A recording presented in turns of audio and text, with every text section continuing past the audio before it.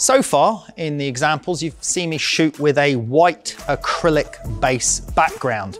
Now in the USA, white acrylic is called Macrolon or plexiglass. This is a matte version, but we're not restricted to using white matte acrylic. We can use and choose from a number of different backgrounds. Here I've got a pink matte acrylic, and then a black, a white gloss, and a wood, and of course you can also use V-Flat Worlds duo boards as backgrounds too.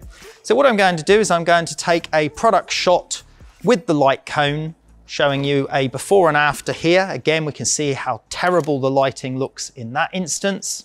We'll bring the light cone into position, shoot that shot, and now we've got a really nicely lit image of those products.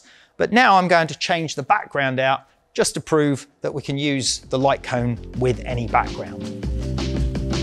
Let's try a black.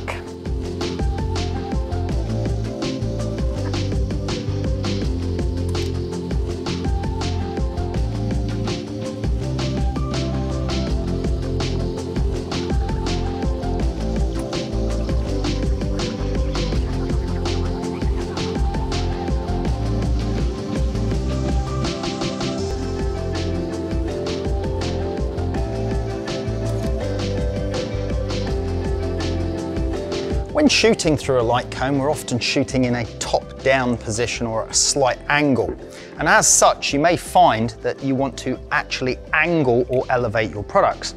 For example, we can stick a product on top of a small block if we want to create a softer shadow under the product when we're using the light cone.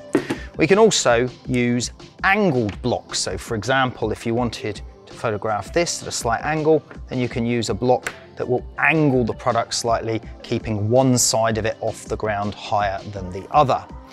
You can also directly attach blue tack or white tack to the product to fix it in position and get it to stay stable at the required angle.